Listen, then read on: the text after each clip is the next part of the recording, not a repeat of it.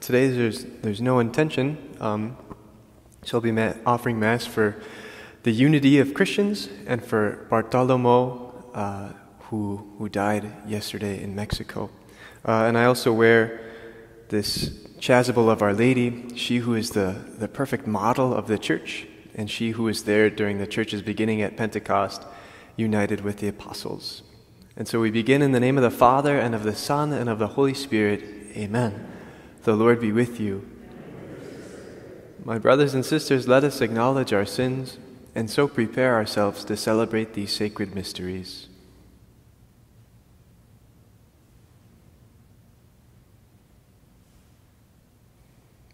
Lord Jesus, you are mighty God and Prince of Peace. Lord, have mercy. Lord Jesus, you are Son of God and Son of Mary. Christ, have mercy. Lord Jesus, you are Word made flesh and splendor of the Father. Lord, have mercy. May Almighty God have mercy on us, forgive us our sins, and bring us to everlasting life. Let us pray. Almighty, ever-living God, who gather what is scattered and keep together what you have gathered, look kindly on the flock of your Son, that those whom one baptism has consecrated may be joined together by integrity of faith and united in the bond of charity. Through our Lord Jesus Christ, your Son, who lives and reigns with you in the unity of the Holy Spirit, one God, forever and ever.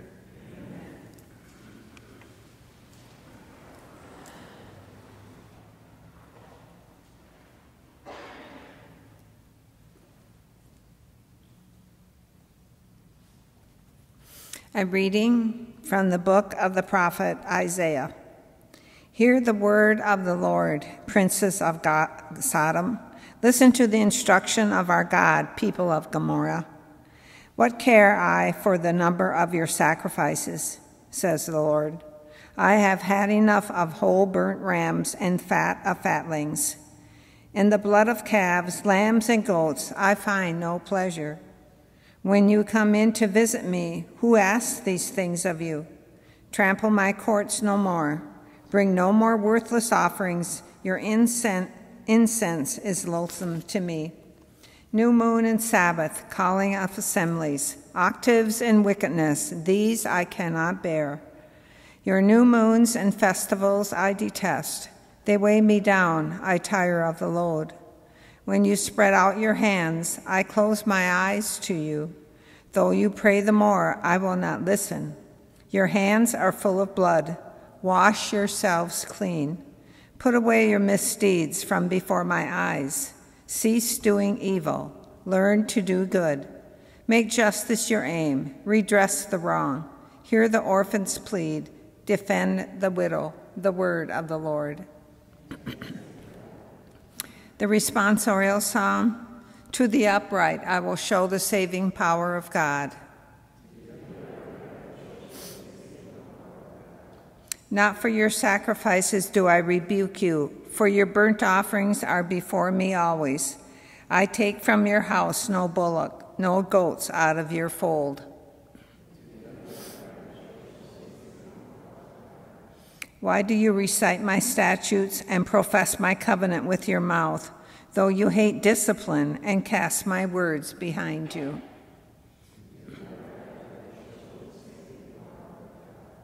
When you do these things, shall I be deaf to it? Or do you think that I am like yourself?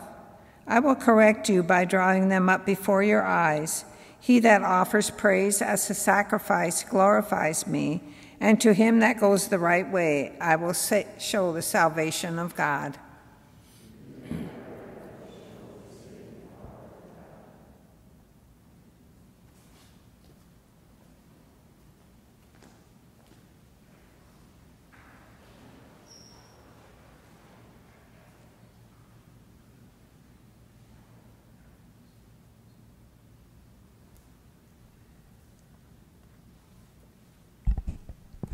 The Lord be with you. A reading from the Holy Gospel according to Matthew. Jesus said to his apostles, "Do not think that I have come to bring peace upon the earth. I have come to bring not peace, but the sword. For I have come to set a man against his father, a daughter against her mother, and a daughter-in-law against her mother-in-law, and one's enemies will be those of his household. Whoever loves father or mother more than me is not worthy of me, and whoever loves son or daughter more than me is not worthy of me. And whoever does not take up his cross and follow after me is not worthy of me. Whoever finds his life will lose it, and whoever loses his life for my sake will find it. Whoever receives you receives me, and whoever receives me receives the one who sent me. Whoever receives a prophet because he is a prophet will receive a prophet's reward, and whoever receives a righteous man because he is righteous will receive a righteous man's reward. And whoever gives only a cup of cold water to one of these little ones to drink because he is a disciple, amen, I say to you, he will surely not lose his reward. When Jesus finished giving these commands to his 12 disciples, he went away from that place to teach and to preach in their towns. The Gospel of the Lord.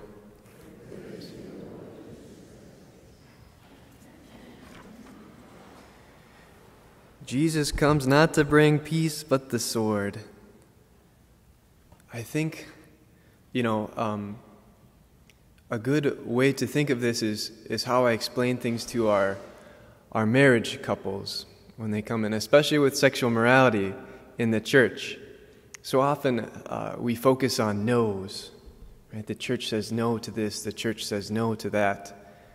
But really, what it comes down to is when we say yes to one thing, we automatically exclude others, right? When a young man says yes to his bride, right, all other women are off the table, right? He's not so much saying no to everyone else as he's saying yes to this one person. And so it is with the church, right? When we say yes to Jesus, when we say yes to following his commandments and his kingdom, we automatically say no to other things. We automatically say no to Buddhism, to Confucianism. We say no to these other religions, right? We say no to hating your enemy. We say no to a life concerned with luxuries.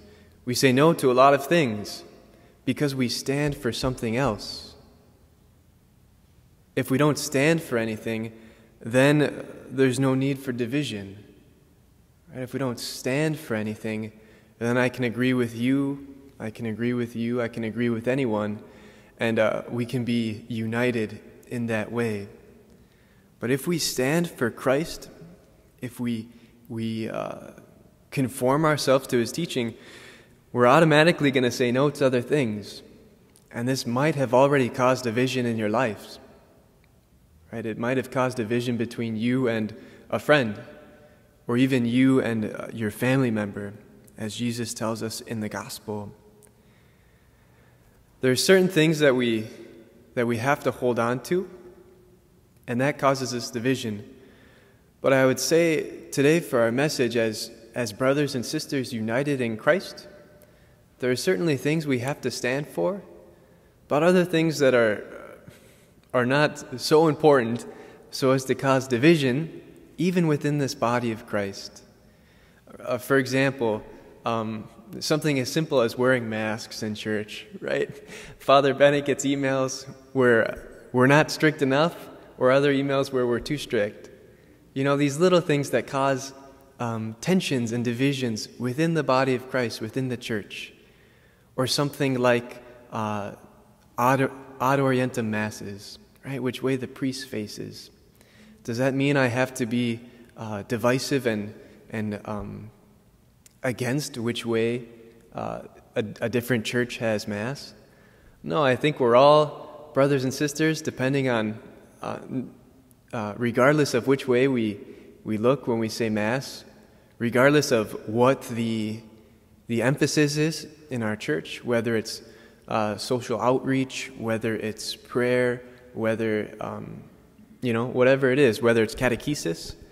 I think within the body of Christ there are so many different facets that are all good and that are all in line with the teachings of Jesus. And yet sometimes we have divisions even amongst ourselves as the body of Christ. Sometimes we have division among priests and how different priests do things. But today we pray for unity. We pray, right, that just as God is one, and just as He desires that His disciples be one, that we would hold fast to what we need to hold fast to as Christians, but also give exceptions, right, where there's leeway to be granted.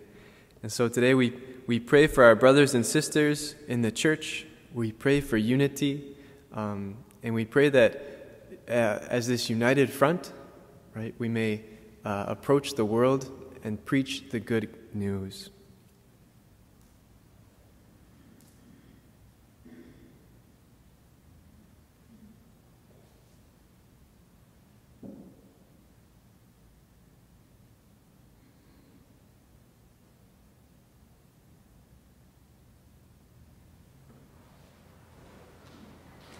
And now we offer our prayers to our loving Father. We pray for our Holy Father, Pope Francis, for Archbishop Hebda and all bishops, that they may be firm in their conviction of the truth and of the true faith as we go to preach this faith to the world. We pray to the Lord. We pray for an end to division and friction and jealousy within the church, that we may all be united in the bond of love. We pray to the Lord. We pray for an increase in vocations to the priesthood, diaconate, consecrated life, and holy marriages. We pray to the Lord. We pray for the men and women in our armed forces. We pray for those who build up the common good, our police officers, firefighters, first responders, that they may be protected both physically and spiritually. We pray to the Lord. We pray for unity within this nation, for peace. We pray to the Lord. We pray for the poor, the sick, the suffering, the lonely, and the homebound, that they may know of the compassion of the heart of Jesus. We pray to the Lord. We pray for all the souls of the faithful departed, that they may rest in peace. We pray to the Lord. And now we take some time to offer to God the silent petitions of our hearts.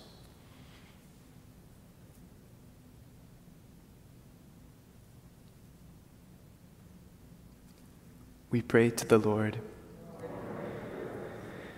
God our Father, just as you are one with the Son and the Holy Spirit, grant, we pray, the grace that your church may be one, united in love.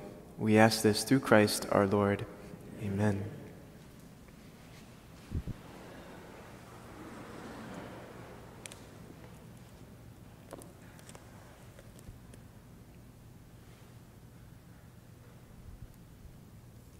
Blessed are you, Lord God of all creation, for through your goodness we have received the bread we offer you, fruit of the earth and work of human hands. It will become for us the bread of life.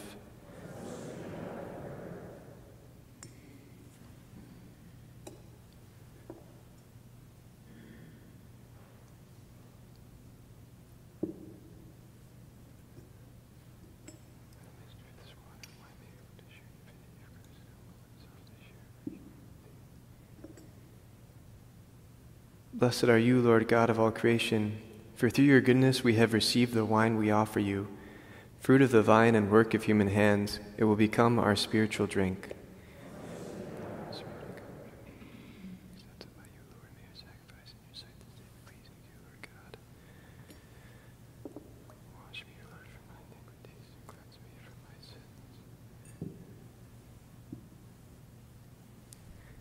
Pray, brethren, that my sacrifice and yours may be acceptable to God, the Almighty Father.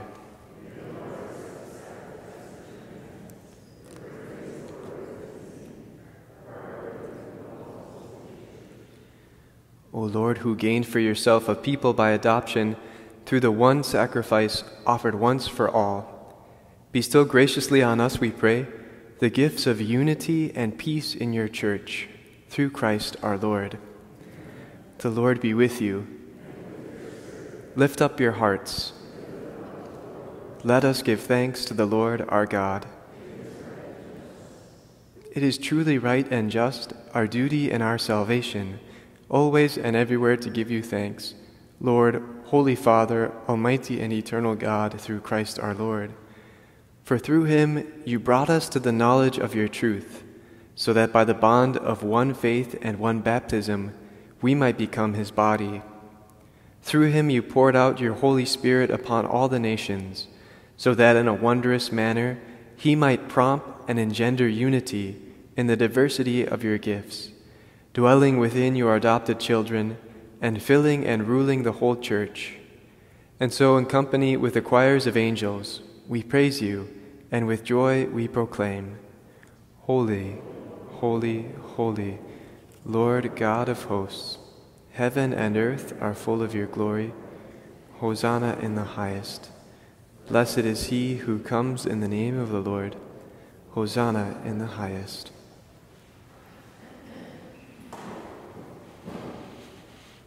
You are indeed holy, O Lord, and all you have created rightly gives you praise. For through your Son, our Lord Jesus Christ, by the power and working of the Holy Spirit, you give life to all things and make them holy, and you never cease to gather a people to yourself, so that from the rising of the sun to its setting, a pure sacrifice may be offered to your name. Therefore, O Lord, we humbly implore you, by the same Spirit, graciously make holy these gifts we have brought to you for consecration, that they may become the body and blood of your Son, our Lord Jesus Christ, at whose command we celebrate these mysteries. For on the night he was betrayed, he himself took bread, and giving you thanks, he said the blessing, and broke the bread, and gave it to his disciples, saying, Take this, all of you, and eat of it, for this is my body, which will be given up for you.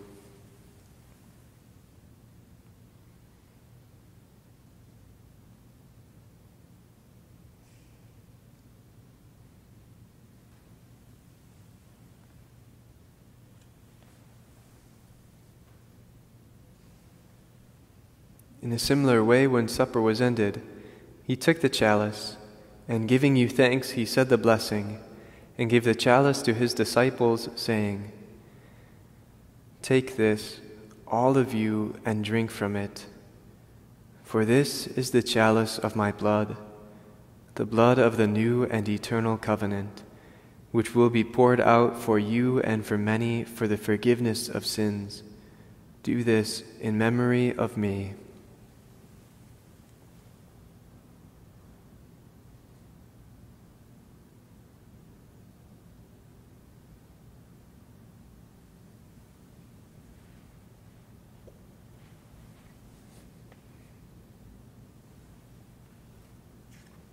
The mystery of faith, we proclaim your death, O Lord, and profess your resurrection until you come again. Therefore, O Lord, as we celebrate the memorial of the saving passion of your Son, his wondrous resurrection and ascension into heaven, and as we look forward to his second coming, we offer you in thanksgiving this holy and living sacrifice. Look, we pray, upon the oblation of your church, and recognizing the sacrificial victim by whose death you willed to reconcile us to yourself. Grant that we, who are nourished by the body and blood of your Son, and filled with his Holy Spirit, may become one body, one Spirit in Christ. May he make of us an eternal offering to you, so that we may obtain an inheritance with your elect, especially with the most blessed Virgin Mary, Mother of God, with blessed Joseph, her spouse, with your blessed apostles and glorious martyrs, with Saint Stephen, with Saint Paul, and with all the saints on whose constant intercession in your presence we rely for unfailing help. May the sacrifice of our reconciliation, we pray, O Lord, advance the peace and salvation of all the world, Be pleased to confirm in faith and charity your pilgrim church on earth, with your servant Francis, our Pope, and Bernard, our Bishop, the order of bishops, all the clergy, and the entire people you have gained for your own. Listen graciously to the prayers of this family, whom you have summoned before you. In your compassion, O merciful Father, gather to yourself all your children scattered throughout the world. To our departed brothers and sisters, and to all who are pleasing to you at their passing from this life, give kind admittance to your kingdom. There we hope to enjoy forever the fullness of your glory, through Christ our Lord, through whom you bestow on the world all that is good. Through him, and with him, and in him, O God, Almighty Father, in the unity of the Holy Spirit, all glory and honor is yours, forever and ever.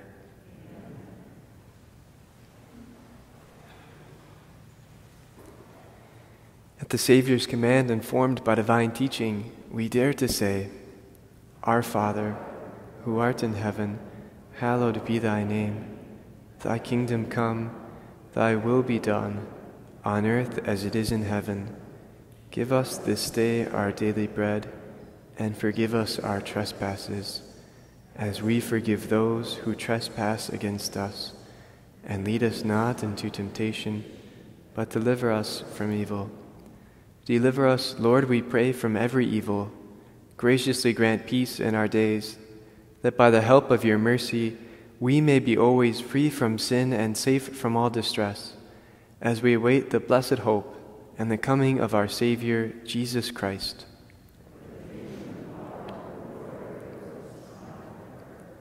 Lord Jesus Christ, who said to your apostles, Peace I leave you, my peace I give you, look not on our sins, but on the faith of your church, and graciously grant her peace and unity in accordance with your will, who live and reign forever and ever. The peace of the Lord be with you always. Lamb of God,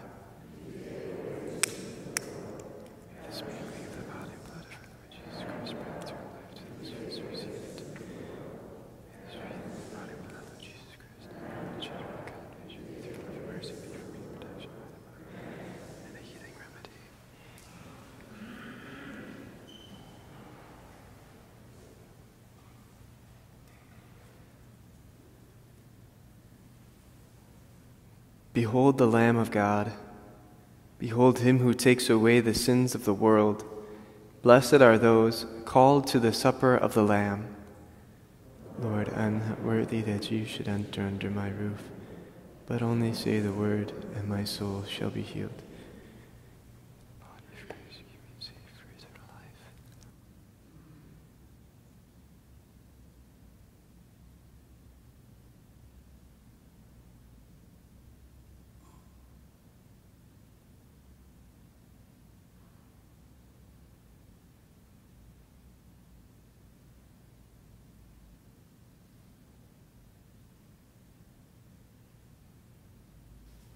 Prayer of Spiritual Communion.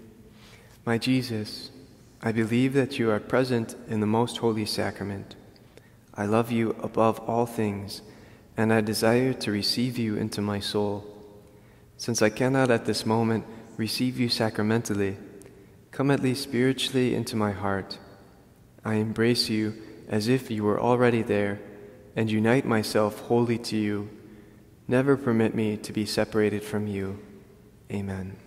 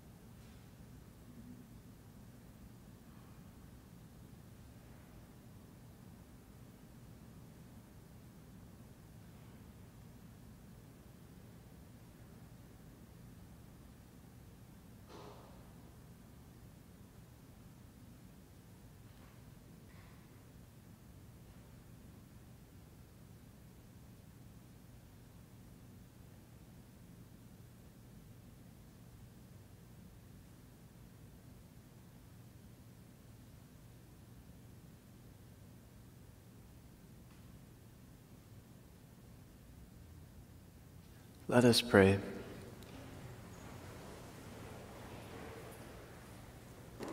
As this reception of your Holy Communion, O Lord, foreshadows the union of the faithful in you, so may it bring about unity in your church, through Christ our Lord.